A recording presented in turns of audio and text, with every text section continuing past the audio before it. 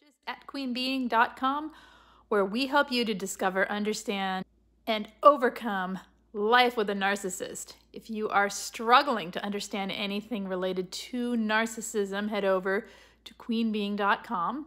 Or if you are seeking coaching help, check out the link in the description below.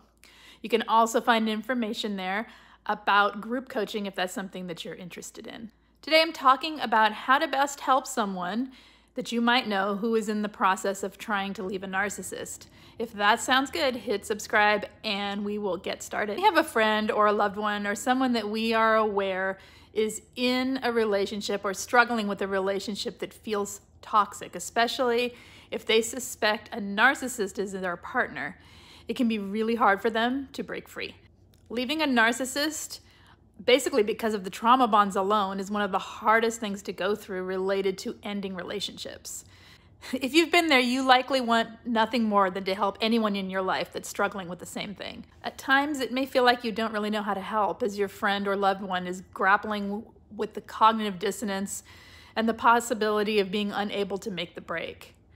So let's start with a few things when you're trying to help someone that you should not do. Things that are not helpful for people living in toxic relationships, such as being blamed for things that go on, or being shamed, or being told things like it takes two to tango.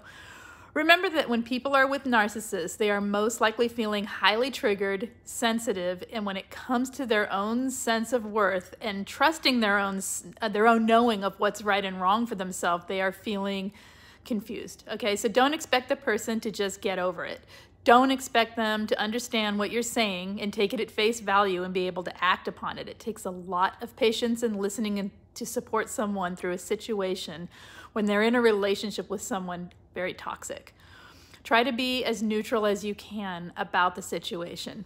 What I mean by being neutral about the situation is, even though you may feel infuriated and you may feel like, just get out, or this person is toxic, try to remain as neutral as you can about the other person, because when your friend or loved one is with a toxic person, there's a thing that happens where they can feel defensive or feel the need to protect and defend the other person. Oh, well, they had a bad childhood, or oh, well, they just have a hard time with this, or you know what I'm saying? And we've all done it if we've been there, where we start making excuses for the narcissist, and that doesn't help a person to see what's really going on. So just if you feed the negativity by saying, oh, they're a jerk and blah, blah, blah, the things we know, right?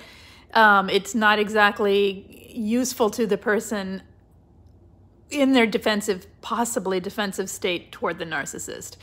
Because remember, they're in a confused state of cognitive dissonance. They may know that what's going on doesn't seem right, but what they feel is like it's their fault, or they need to fix it, or something's going on, and then start defending that person. So if you want to be an ally to them, just stay as neutral as you can about the situation, at least during the beginning of helping them. Getting too negative toward the narcissist may set them into a state where they don't know how to trust anyone and don't know how to feel safe talking to you. In other words, they may even feel guilty for staying. So another thing is, don't take the pain and the struggle of your friend or loved one. Don't take it on as your own. Don't try to fix it. All you're there for is to offer support. It's a really difficult thing to just sit and listen, but try to do that as much as you can. And if you can't do that, or if the situation seems dangerous for them, please direct them toward a professional that can help them, such as a therapist or a life coach, because they are going through something that may actually need the professional help. So let's talk about some of the things to do. One of the things is to be a good listener and offer less advice when you think you might want to, if that makes sense. Try to direct them towards someone such as a coach or a therapist who has training in this type of thing. Help them to research narcissism, though. Help them to research things like toxic relationships. In fact, even researching what healthy relationships look like can help someone see the difference between their relationship and what they should have in their life. Do this without pushing them into hearing things that they aren't ready actually to hear, if that makes sense. You can give them information without forcing the information on them, and ask them if the research is wanted. Another thing to do is to remind them that it is not their fault and that they are not to blame for the actions of the toxic person. So you're likely going to have to listen to many months, if not years, of your friends struggling and suffering within a toxic relationship. It takes patience and not getting too invested in the situation personally. That can help you to just stay a little bit removed. I know it's difficult, especially if you've been here.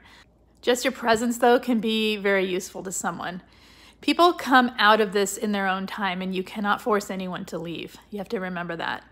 If a person has already left and they are struggling with the trauma bonds and talking constantly about the ex, remember that this is totally normal for someone who has been in a relationship that is toxic. Direct them toward coaching again or therapy. And I keep saying that because for some people, it really, having a neutral third party that knows the ins and outs of this stuff can really be helpful. If you're trying to help them on your own, or you're just, you're hanging out with your friend and trying to talk to them, remember that even if you've been there, that person may need their own space and time in order to fully understand and grasp what's gone on. So again, patience. So allowing them the space they need to grieve is another thing. There's a lot of grief in leaving, and sometimes there's still a lot of grief even years later. It takes a while to process and go through the healing from a toxic relationship. There's a lot of loss and confusion involved. So allow your friend or loved one the space they need to grieve, and don't expect them to be their happy selves again just because they got rid of a toxic partner. The point here is that you can support someone the best by listening, by being present, and by helping them find information, but you can't make someone leave, and you can't force someone to understand what they're living with. I have heard of people who see it in their friends' relationships, and they want so badly to expose the narcissist or get their friend to understand what's happening to them, or family member, whatever it is. The narcissist is such a manipulative person that the confusion that this person is feeling on the receiving end of the toxic relationship is going to prevent them often from moving beyond that narcissist. So, and the one thing that I hear people say often as well when they talk to me about this is that they lost all their friends. People got sick of listening to it.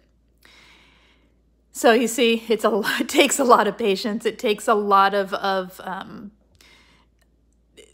maybe redirecting the conversation to something enjoyable so that you guys can have a good time.